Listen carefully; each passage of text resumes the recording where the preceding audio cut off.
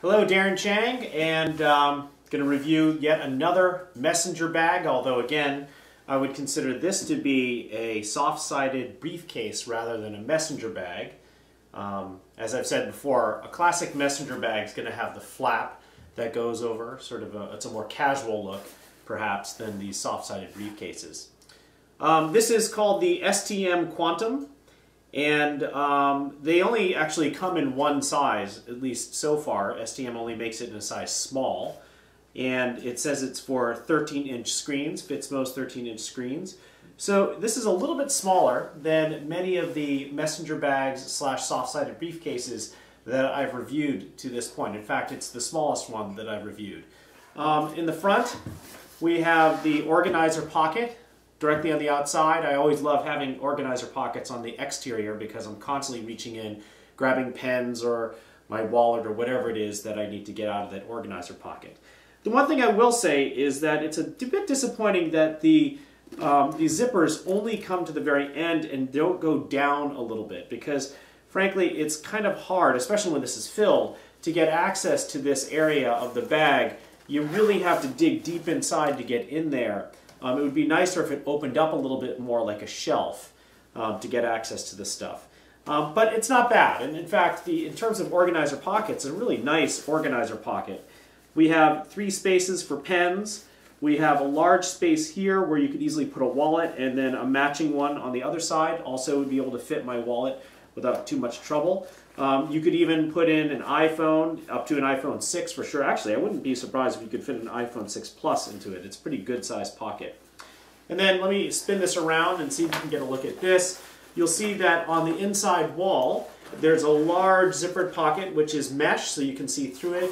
And you could put dongles in there and other sort of cords, maybe a portable hard drive into this space as well. So really nice to have this long pocket here right in the front here. The one thing, like I want to say again, it's similar to the issue I had before about it not being unzipped quite enough. It would also be nice if this pocket were a little bit more gusseted, so it could accommodate stuff moving out away from the pack. So if I wanted to put in a pair of headphones, for example, it would be nice if I could put them in here. At this point, because it's such a flat panel, there's no way you can put anything in here but the most flat materials. And again, you'll see in a moment what I mean by that when the bag gets full. If we scooch up here, you're going to see that there seems to be a pocket right here. It's a very shallow pocket. It goes down to right about here. And what that pocket is for, I mean, you could sort of put mail there for a moment if you wanted to, but it's not too secure. What that really is for is to have a place to put the handle and hide the handles away, so it gives it sort of a cleaner look if you're using this as a shoulder bag. I think that's kind of a nice touch there that STM built into the bag. Just behind this slot, you have a zippered pouch that is fleece lined, and it's a perfect place for you to put your sunglasses if you want to. It's just the right depth. In the past, STM has actually had the similar pocket to this in other bags that they've had, but they've gone they're too deep, and frankly, sometimes pockets can be too deep. All right, behind that, we have the main compartment of the bag. Again, this only unzips to right here, okay? So you can't pry it open like a book, which again would be kind of a nice thing, but that's clearly not how they decided to design this. And inside this main compartment, it's pretty spacious. It's not super wide. You'll see that the part that takes up a significant chunk of the bag is the laptop area, which I'll talk to you in just a moment. Inside this, you're going to find an open top pocket where you can put file folders, and behind that there's going to be 2 stash pockets where you could put potentially, I would imagine you could maybe put a charger, some cables, etc. in here, and then behind this a fleece-lined padded pocket for a 10-inch tablet, in this case an iPad for me. And if you swing this around, it's maybe a little bit hard to see, but you might look here along the side wall. There's a small little pouch here, and it's got an elasticized top to it to fit things in. And then on the front wall here, we have 2 zippered pockets, and again, not gusseted, but they could easily fit any number of dongles, cords, etc. So a lot of options in this main compartment here. All right, so let's take a look at, actually for a moment since we're here, why don't I take out these handles. The great thing about these handles is that there are two of them. And so it's really nice central grip here to be able to grab it and walk. As I've said in the past, there are some bags that only have a handle on one side, and when you pick that up, do you see how it sort of kicks in the bottom that would hit your knee? Some of them, they think that's totally a fine thing to do. I'm not quite sure how you could ever design a handle that would do that to the bag, but alas, that is what happens. But the beauty of this is that because you have two handles, you can hold it like this and it stays nice and perpendicular to the floor or to the ground.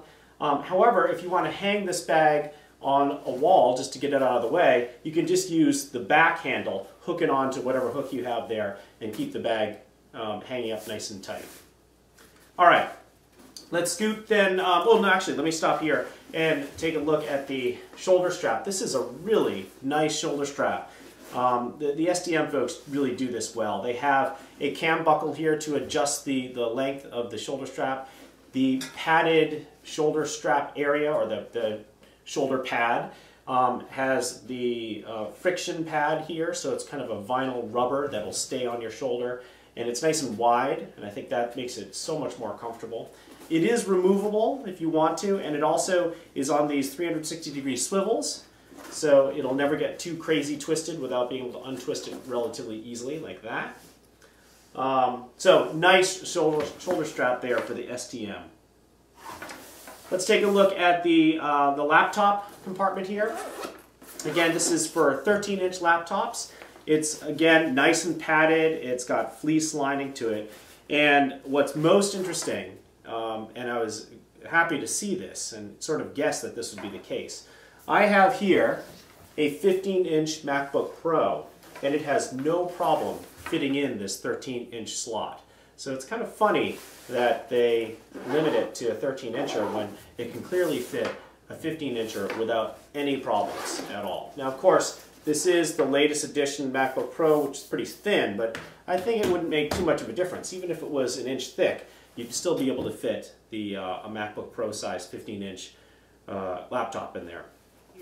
We have a big open pocket here, and you can put in file folders, magazines, anything that you want to throw in there on the fly.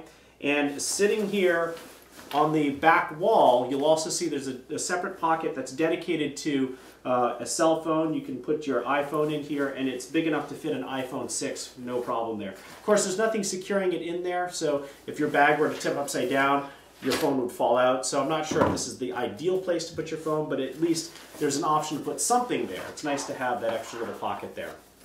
The other thing that you'll see, this allows you to be able to take the bag and put it on your rolling luggage by sliding this over the handle. So it's a nice simple piece of webbing here, but it's going to keep it nice and secure on your rolling suitcase. You can see that we have two pockets that have elasticized tops to them. And it looks mesh, but it isn't mesh. It's just a different fabric here. It's much stretchier. It's more of a polyester-like fabric on the back and the nylon on the front. These are pretty narrow pockets, and while I think I could take my stainless steel coffee mug and slide it in here, it's not like it would be going in there very easily. It takes some effort to jam it in there.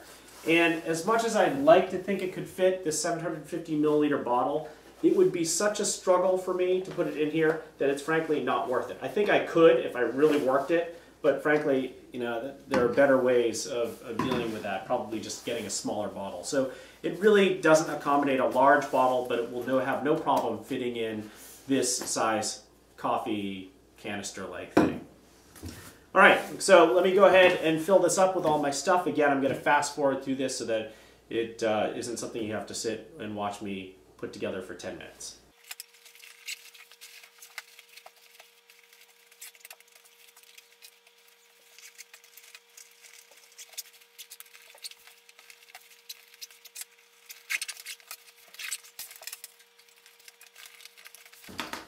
All right, there you have it. The seems to fit everything pretty nicely. It's a little tight. You know, that's the advantage of having a smaller bag, or disadvantage of having a smaller bag, is that everything's going to have to be compressed into a smaller space, obviously. But it seems to work pretty well. And I certainly like how compact it is relative to the other bags that I've looked at. And I also do like the way that it's nice and square. It makes a nice rectangular block, and it's certainly very stable. All right, there you go. Again, this is the, what's this guy called? The STM Quantum, small, and it's a good looking little bag.